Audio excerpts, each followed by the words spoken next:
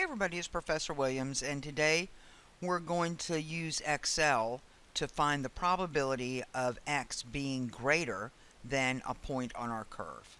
The average weight of an English Bulldog is known to be 50 pounds with a standard deviation of 3 pounds. We can assume that these weights are normally distributed. If a Bulldog is selected at random, what is the probability that it will weigh more than 53.7 pounds, or this area under the curve right here?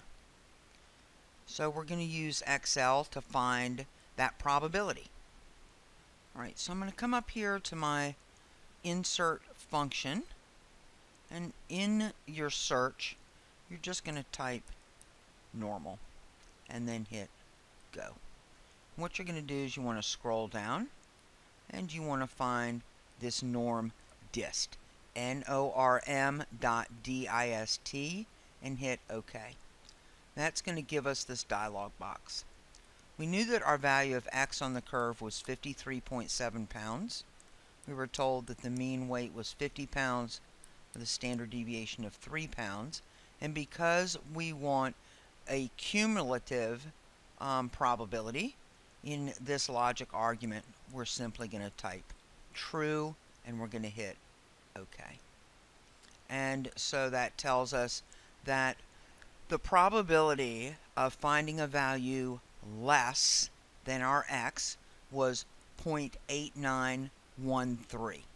So what Excel told us was that the probability of finding a value less than our value of x, which is this area indicated by the arrow, you know that this area, whole area under the curve, was 0.8913.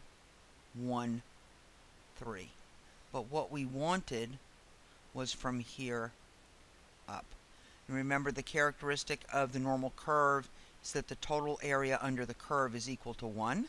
So we know that the area below 53.7, the area above 53.7 is going to equal 1. So I'm simply going to take 1 minus my 0.8913, and that's going to give me an area up here in the tail of the curve of 0.1087,